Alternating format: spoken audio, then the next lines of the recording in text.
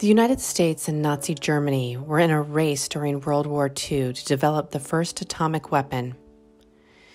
It was the U.S.'s top-secret program, the Manhattan Project, that ended up winning.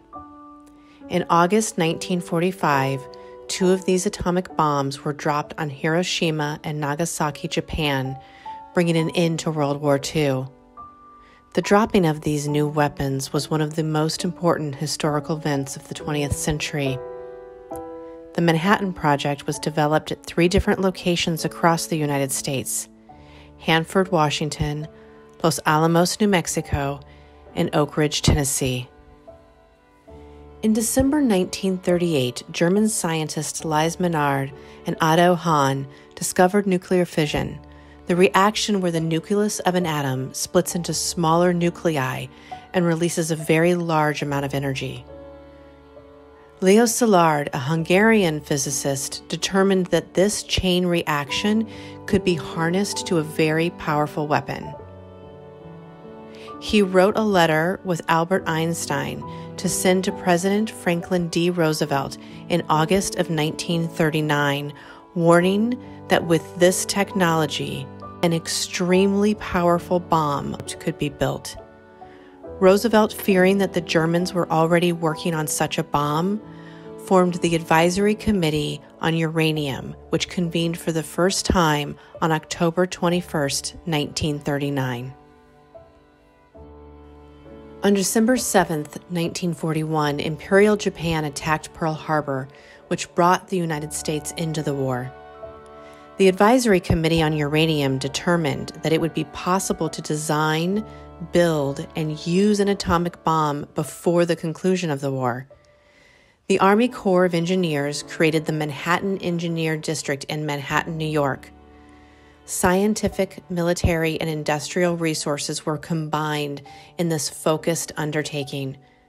Despite involving hundreds of thousands of workers throughout the United States, England, and Canada, the Manhattan Project largely remained a secret.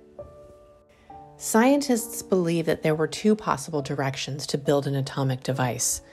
The first design used uranium-235 isotope, and the other path used plutonium, which had just recently been discovered.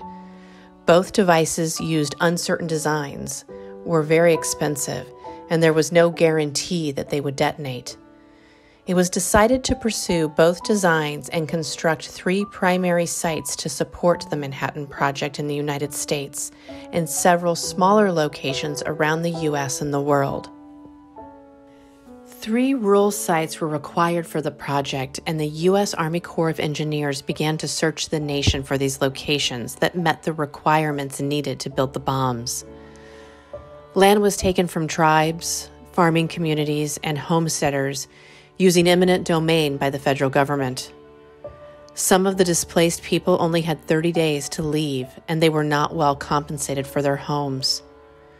Indigenous people lost access to their sacred lands. The 3 sites were Oak Ridge, Tennessee, Hanford, Washington, and Los Alamos, New Mexico. At Oak Ridge, Tennessee, a very large industrial facility was built to enrich uranium and eventually become the center of the project. To improve the chance of success, 3 different uranium enrichment processes were developed in parallel. Methods to produce small amounts of plutonium were also developed at Oak Ridge. A massive industrial facility was built at Hanford, Washington, only 6 months after ground broke for the Oak Ridge facility. The Hanford Industrial Complex was tasked with producing plutonium.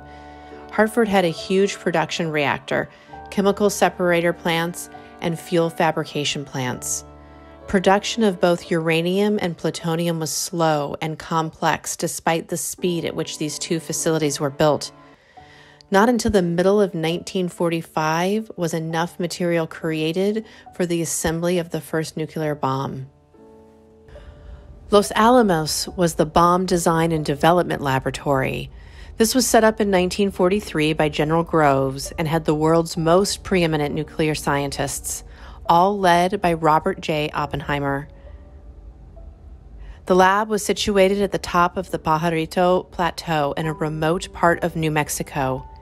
Endless amounts of calculations, prototypes, and tests were required to obtain the perfect shape and size of the bombs. One of the methods used was the gun method. It was used for creating critical mass and a subsequent explosion using uranium. A hollow cylinder of uranium, the bullet, was shot into a solid cylinder, the target of the same material, which would then start the fission process. Although 64 kilograms of uranium was used, less than a kilogram underwent the nuclear fission. This gun method was found not to work using plutonium. For plutonium, a very complicated implosion device was developed. The plutonium bomb was an implosion-type nuclear weapon. A ball of subcritical plutonium was placed in the center of a hollow sphere. Several explosive charges were then placed around the surface of the sphere and were detonated at the same time, creating powerful compressive pressure on the plutonium sphere, squeezing it and increasing its density. Once this happened, the plutonium would become supercritical and result in a nuclear explosion. On July 16, 1945, at 5:29 a.m., the Manhattan Project team tested a plutonium atomic bomb at the Trinity site in southern New Mexico. This explosion started the nuclear age with the world's first human-created nuclear explosion. A uranium atomic bomb named Little Boy was dropped on Hiroshima at 8:15 a.m. on August 6, 1945. 3 days later, a plutonium bomb named Fat Man was detonated over Nagasaki at 11:03 a.m. The dropping of these two bombs brought World War II to an end. The SFCC Veterans Legacy Program has identified 3 veterans from New Mexico who were part of the Manhattan Project. Edith Ernestine Berwick enlisted in the Women's Army Corps, WAC, on May 11, 1944, and trained at Fort Oglethorpe in Georgia. After training, she served in New Mexico to work for the Manhattan Project. She started in inventory control in Los Alamos, but then later was assigned to office work. After the war, she used this experience to take a position with the Atomic Energy Commission as a contract specialist. Eleanor Stone Roach enlisted in the Women's Army Corps on March 23, 1944. After completing basic training, she was deployed to Los Alamos, New Mexico on May 31, 1944. As a part of the 98th 12th Technical Service Unit, she served as a telephone operator connecting calls across the worksite. In 1945, she married Arno Roach, who worked as a scientific glassblower at Los Alamos National Laboratory. In her book, Life Within Limits, she writes, "Looking back, I can see that these wartime years at Los Alamos were wonderful times. We could look up at the blue sky and the stars that were closer here than I've ever seen them any place else in the world." She told the Atomic Heritage Foundation that she initially wanted to go overseas, but the WAC lieutenant who interviewed her said that there was critical and confidential work to be done elsewhere. She explained, "I was very patriotic and wanted to do whatever I could for the war effort.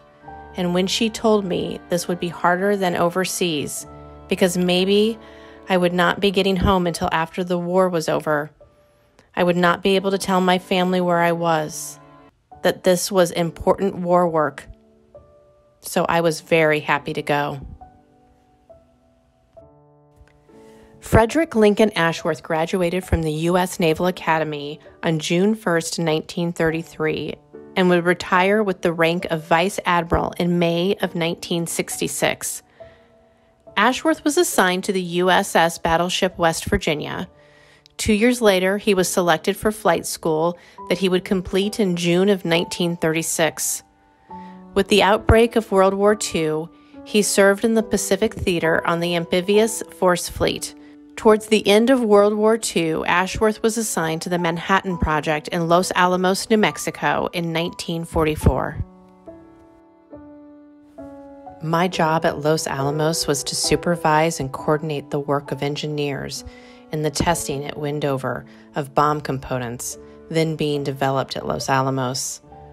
I don't know who thought that the Los Alamos people needed supervising and coordinating by a young commander, but I was able to run interference for them with the base commander, Colonel Helflin, and I think in useful ways.